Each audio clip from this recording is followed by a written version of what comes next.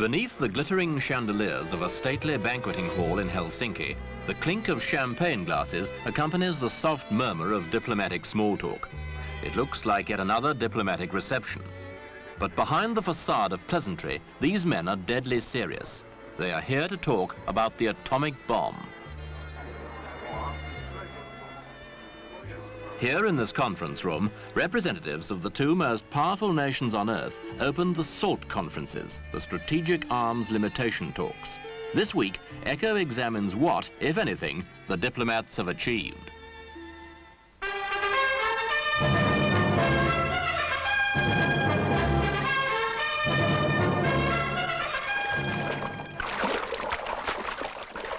Mankind has learned little, it seems, from his own blood-stained history.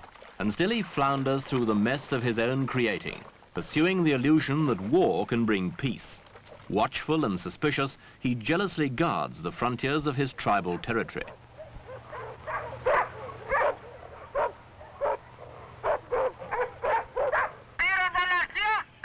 Nations still spend billions of dollars on sophisticated armaments and put the best of their manhood in uniform. Across the world, the little wars proliferate, and men of all nations, races, colors, and creeds wait to die for causes they believe in. And yet, some slim thread of reason keeps mankind suspended above the pit of self-annihilation. Fear holds man back from total war, fear of this terrifying man-made instrument of destruction.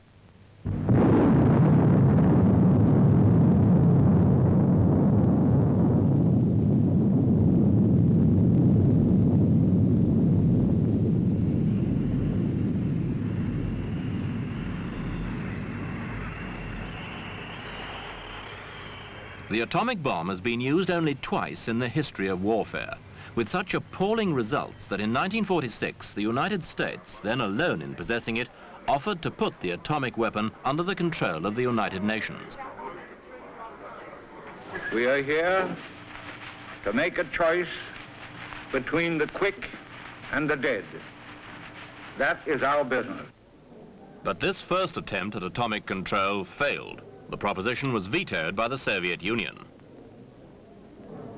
From that time, only 1 year after the end of World War II, the nuclear arms race began.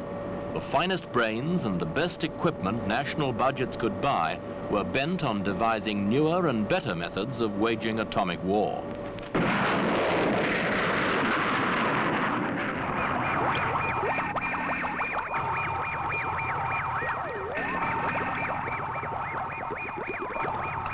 Every new weapon brought counter-weapons. Rockets capable of circling the Earth were matched by chains of radar stations capable of detecting them.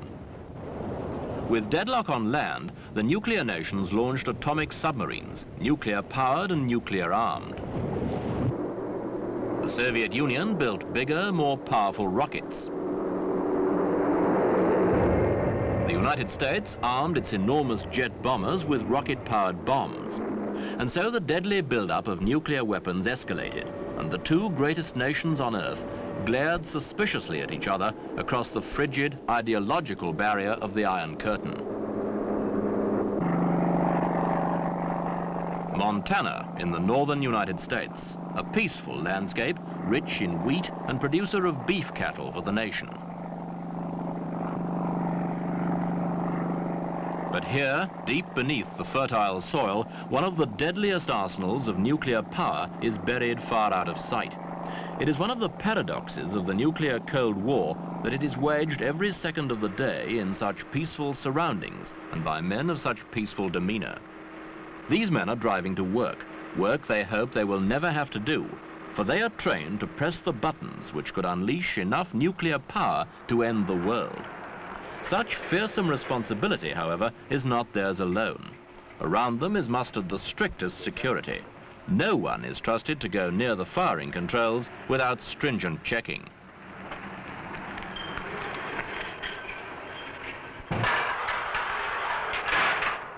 Their work takes them into the bowels of the earth. Theirs is a quiet, soft-spoken world amid the hardware of unimaginable destruction.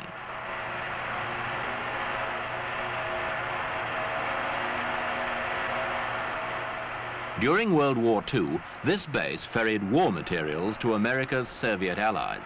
Now other weapons stand ready, pointed in the same direction. Across the United States, men like these go about their gruesome business in a clean and clinical world. They could be bank managers, except that their vaults contain the doubtful riches of scientific warfare.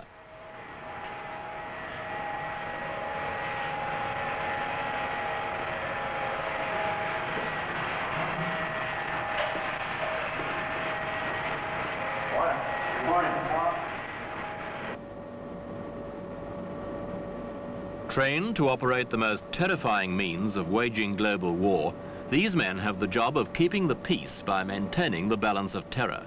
Imprisoned beneath the earth, they are incapable, on their own, of releasing the power they control. Each has a separate combination for the lock on this box, the final firing button. To avoid confusion or error, their orders are tape recorded for instant reference. Meantime, their day is spent constantly checking the state, the condition, the readiness of the weapons they hope they will never have to fire.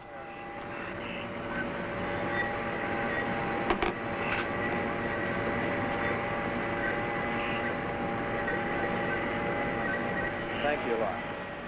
While they sit in this electronic dungeon, the world above goes about its business and forgets them. And forgets, too, that at any given moment, it is no more than 30 minutes from oblivion, the time between the final catastrophic decision to be taken and the rockets to be launched. Temperature abnormal. Guidance at channel 6. Warhead, open circuit. Channel 7. Re-entry. Arming and fusing. Channel 7. Several thousand miles away in Moscow, the Soviet rulers control weapons every bit as awful and keep bunkers in a state of readiness equal to those facing them. Across the top of the world, two sets of weapons and two groups of men sit waiting, endlessly alert, endlessly patient, eternally hopeful that their skills will never be put to the test. Channel 25.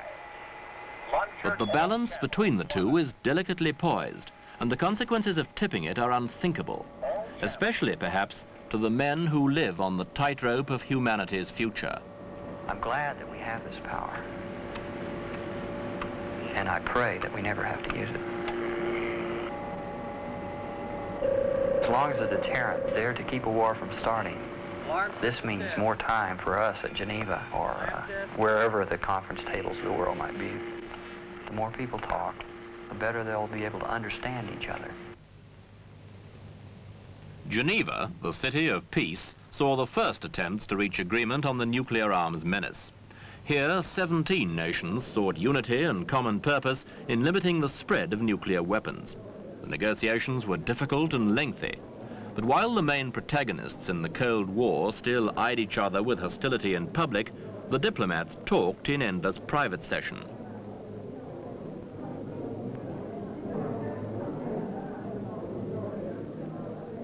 Of the 18 nations invited to the talks, only France, a major nuclear power, steadfastly refused to take part. The talking went on almost unnoticed until 1968. Slowly, paragraph by paragraph, a treaty for the non-proliferation of nuclear weapons was hammered out and signed by the United States, the Soviet Union, and the United Kingdom. It had been 22 years since the Soviet UN veto.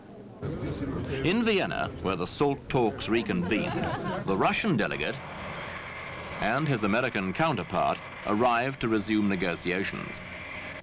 The world watched with cautious optimism, for a quarter of a century of Soviet intransigence seemed finally to be melting. Whatever their first meetings in Helsinki had achieved was veiled behind communiques couched in guarded terms. But the fact that they were held at all was a step in the right direction, and at the very least, they had agreed to talk again. Ironically, the most crucial negotiations of modern times were held in the palace of a forgotten emperor. When the talks ended, the American delegate was to say that the United States would make every effort to reach agreement. The Soviet delegate would say that the Soviet Union was unswervingly pursuing a policy of peaceful cooperation. The SALT talks now stand adjourned again until later this year. If they succeed, the world will have gained at least a breathing space. If they fail, our children may never live to forgive us.